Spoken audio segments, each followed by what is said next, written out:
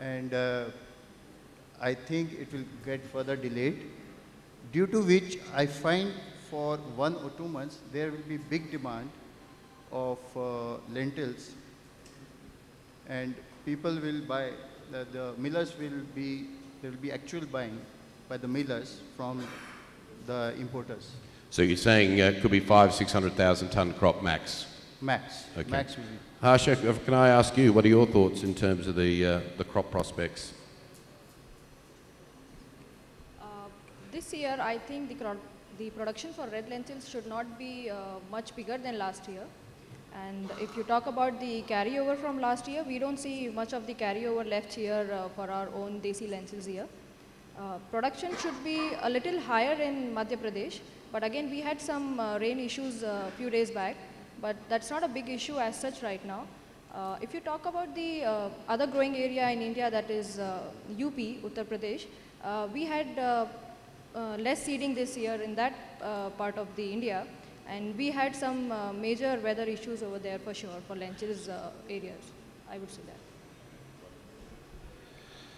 Sunil, you want to make a stab at the crop? What are you feeling in terms of the crop outlook? Good afternoon, ladies and gentlemen. I would like to speak in Hindi and Neerav will be translate. Actually, numbers की बात करें तो government के और industry के numbers में काफ़ी फ़र्क है, लेकिन मैं आपको थोड़ा सा पहले ले जाना चाहूँगा। 2005 में जब एक्सपोर्ट जब बैन हुआ था, गवर्नमेंट ने, जब इंडिया गवर्नमेंट ने एक्सपोर्ट बैन किया था, उस समय the production of red lentils war greater than it's consumption. Production of red lentil was around 12 to 13 lakh ton, whereas domestic consumption was 9 to 11 lakh ton. The surplus production was hence export. So, and another दूसरा जो कारण रहा है production घटने का, वो सबसे बड़ा कारण रहा है कि प्लांट जो है वो काफ़ी सेंसिटिव होता है लेंटिल्स का, और उसका ह्यूज इम्पैक्ट पड़ता है वेदर का. तो वेदर के ह्यूज इम्पैक्ट के कारण जल्दी ख़राब हो जाता है और फार्मर्स को काफ़ी इसका देखभाल करनी पड़ती है. इसलिए फार्मर्स जो है दूसरी क्रॉप की तरफ मूव हो गया, दूसरी क्रॉप करने लग गया, और इसका एक्सपोर्ट बैन होने के चलते यहाँ पे प्राइसेस भी लेंटिल्स की काफ़ी नीचे आने लग गई, और दूसरी जो क्रॉप्स में काफ़ी पैसे मिलने लग गए. इसके चलते जो है इंडिया का प्रोडक्शन धीरे धीरे कम होने लग गया. लास्ट ईयर जैसे नंबर्स की बात करें तो जैसा नीरज ने बोला कि ये 5 से 6 लाख टन हुआ है, और इस साल भी शायद ये इसी के आसपास होएगा. हालांकि राजस्थान में कुछ एरिया में क्रॉप अच्छा होने की उम्मीद है, लेकिन एमपी और यूपी में रेन के चलते, और प्रेडिक्शन ये है कि अगले 2-3 दिन में और रेन होएगी, तो अगले 15 दिन भी काफ़ी क्रूशियल है इस क्रॉप के लिए. तो उसमें काफ़ी फ़र्क रहेगा यदि वेदर यदि फेवरेबल नहीं होता तो. I think. Thank you, Sunil. I guess the big game in town is Canada, and Gerald, you've been around for a long time. I want to sort of try and keep this big picture in terms of what's happening on farms, because clearly Canadian farmers love growing lentils. Yeah, the Pulse Crop Board in Saskatchewan has done a great job funding our research. We've got new varieties. The agronomics are improving all the time for Canadian farmers. So yeah, it's a good fit for the rotation. They've done a good job growing lentils. They've mastered the skill. How much is genetics, or is it the farmers' practices? Because I contrast with what's happening in India, where the Indian farmer is clearly saying, I'm not making enough money out of lentils. So how much is genetics and how much is husbandry in terms of the Canadian farmer's success? I think they're both equally important. We've had a lot of work done on disease resistance. There's a comfort level being with the growers now in the agronomics in terms of planting, harvesting techniques. So I think both have worked hand in hand over the last 20 years to get to where we're at today. Wonderful. Rob, you want to make some comments about how you're seeing I guess the global S&D, but particularly North America, and in the context of what's also happening in India? As far as the global lentil S&D goes, I think it's pretty balanced with little short supply. If you look at the situations in Turkey and India, Canada had a decent crop last year, so that helped the global S&D, and because of that, we're not seeing the prices we saw last year. Going forward, we see that India is not going to have more than 500,000 to 600,000 tons, which creates a demand for another year of, as Sunil said, for close to 500,000 tons of imports. So out of which I think India has pretty much covered 50 to 60% of what they need in forward contracts up to October, November. If you look at the world market, the only game in town till November is Canada, as you all know, and till November there is no other country which can help the world to import red lentils, and Canada is also pretty much sold out for the current crop year till September, because we don't have stocks more than 150 to 200,000 tons left, which are not spoken for. There could be a bigger number lying on the farm, but most of it has already been spoken for. That means they're already sold for April, May, June, July deliveries. Turkey will have an impact on the market. They're already very aggressive. So is Dubai. And because of Australian farmers not selling, we're seeing a decent amount of demand from Sri Lanka and Pakistan for Canadian reds. Said that, till new crop, I think the market is going to be pretty balanced. We got to see what's going to happen in the logistics sides of Canada. If things don't improve, then you might see a local spike in the prices because of shortages on arrivals in the Indian subcontinent. Let's talk a little bit about those arrivals. One of the major things that has been a feature of this conference for the last couple of days has in fact been logistics and Canadian logistics. So maybe a 10-second tour of how we got to where we are in terms of Canadian logistics, and what really does fundamentally need to change in the future. I mean, we are where we are today, but what does the industry in Canada need to do to get more rolling stock to be able to satisfy the market when it needs to be satisfied, which has always been an issue out of Canada? Gerald? I'm not going to defend the railroads, and clearly they're an easy target. There are only two of them. Their point would be that we grew almost 2 crops last year, and for us to expect them to move 2 crops in 1 year is unreasonable. Fair enough. Canada is a producer of lots of things other than lentils, believe it or not, and so we have a lot of oil moving, a lot of potash, a lot of lumber.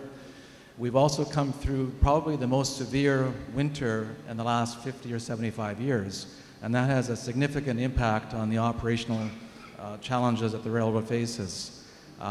There's a myriad of problems that sort of conspired simultaneously. I think we can do better in the future, and part of that is going to be producing a more normal crop this coming year. I don't think we're going to have the stocks that we had this past year. That was a once-in-a-lifetime scenario. Investment in railroads, we love to see that in terms of more rolling stock. The railroads are trying hard to avoid congestion and challenges like that in Vancouver. It wasn't that long ago that Vancouver was plugged a few years ago. We kind of overwhelmed the port with grain cars. So the railroads are trying to help us to manage the product flow as well. We'd love to see more cars. We'd love to see them shipping less oil, more lentils. I think we'll sort this thing out. Will we have a repeat of what we had this past year?